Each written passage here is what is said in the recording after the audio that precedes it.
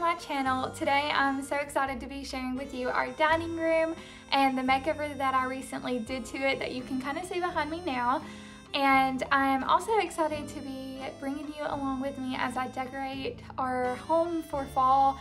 I'm keeping it pretty low-key this year. I normally like to add a lot of touches during fall, and especially I like to go all out during Christmas, but we've got some projects going on that I'm trying to wrap up before Christmas time, and due to that, I'm gonna keep it kind of simple. I have some florals and some pumpkins I want to incorporate throughout the home, and then some of the items that I showed you guys in last week's video when I took you shopping with me that I'm going to be adding to my space. But other than that, we're keeping it pretty simple.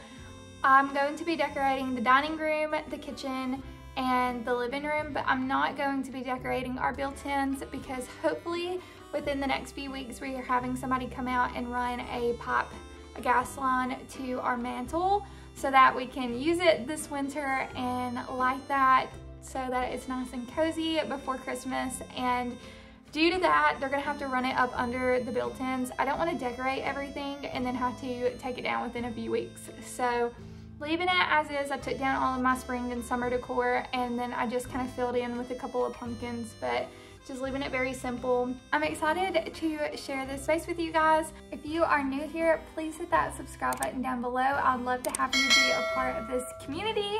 And let's go ahead and go back in time and let me show you this space beforehand, and we will do the board and batten, and then we will get into the decorating. Here is the before of our dining room. I'm realizing now I didn't get any before shots of our kitchen, but as you can see, there's a bunch of blank space on the wall. These walls are very large and I didn't really know how to decorate them without looking cluttered. So I decided to do a board and batten. You can see us starting that here. I will link the calculator that I used down below to figure out the spacing between each board. And I will also link the type of board that we used, because we ended up going with a tongue and groove type of wood so that we wouldn't have to use 1x4s and tear out the baseboards. The color paint that I chose was Natural Cream, which is OC14 by Benjamin Moore. It's this really pretty mushroomy type of color.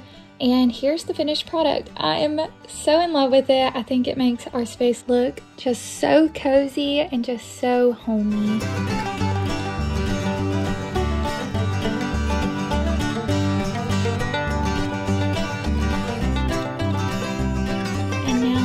Get into the fall decorating. Alright, so I'm starting with some florals. I have a couple of different containers that I wanted to put some flowers in. I think I'm going to be doing this one in the kitchen, this one on our coffee table, and then this one on our island or our kitchen table. And I wanted to share with you some stems that I have. So I shared these in last week's video. They were just a couple of the picks that I picked up from Joanne. And then I also had these from last year, and you guys, I still love these so much. I just think these are beautiful. They look like tree stems, and then they have the burnt toned berries and just the touch of fall and color and the changing leaves. And I plan on using some of the other ones in a basket that I have. And then I picked these up this year. I need to trim them down, but they are these little white flowers, but they are kindly turning brown. I don't know if you can see, you can kind of see it like right here. I have these in pure white that I like to use during the spring, but I thought these would be really sweet in possibly this vase. I cut this one already, but I need to trim up the rest of these, and then we will fill all these spaces.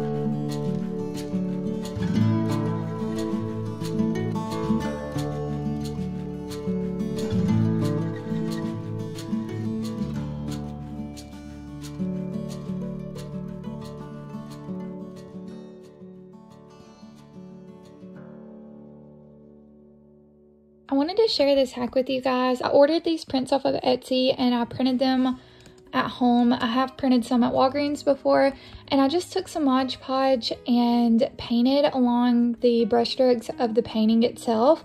And this gives it a texture. It makes it look like a real vintage painting. And as you can see here, I did a little collection of 4 photos up above our couch. I hope you guys enjoyed today's video.